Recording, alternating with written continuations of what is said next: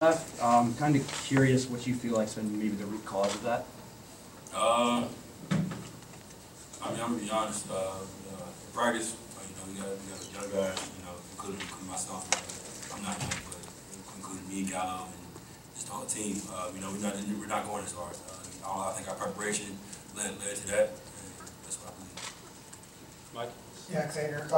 Coach Woodson said some of the young guys need to play a little bit harder in order to kind of see minutes in the second half. How are you trying to kind of get through to them or help them through that as a veteran, like you mentioned, to get them where they need to be, showing that intensity, showing that fight? I try to tell them to do the right things. You do the right things, play hard, and coach will reward you. I think a lot of guys go away from not playing as hard and just not want to play at all.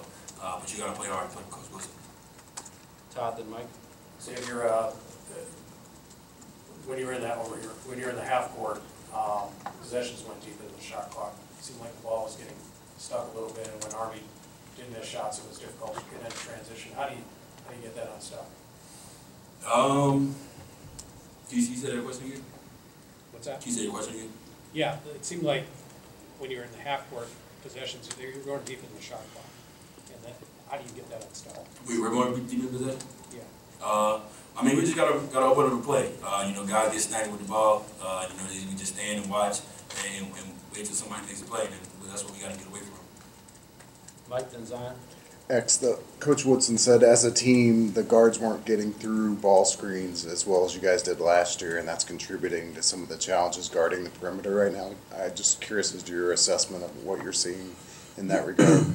When I watched them in the last game, we're not getting over a lot of ball screens. You're right. I think it takes a lot of heart, and that's what goes to some of the young guys. Wanting to play to get on the floor. I think we're in too many rotations, what-if rotations, and we got to stay out of those. Zion, then Mason.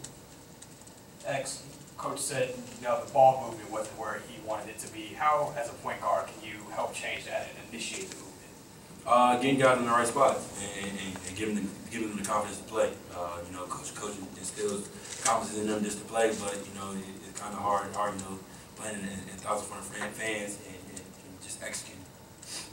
Mason, then Jeff. You guys, you're the leader of this offense, but it seems like when you guys are out on the floor, you guys, especially tonight, had a few frustrating turnovers. What is it do you think is contributing to that being the norm so far?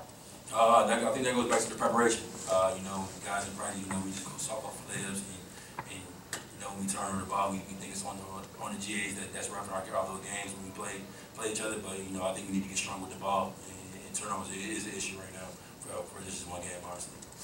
Last question, Jeff. Yeah, obviously it's only 2 games into the season, but what's the offense supposed to look like? I mean, obviously it looks disjointed, listless, whatever right now. What's it supposed to look like? Everybody touches the ball, move the ball. We have a whole bunch of talent. I know it's hard to see right now, but we actually do have a lot of good talent.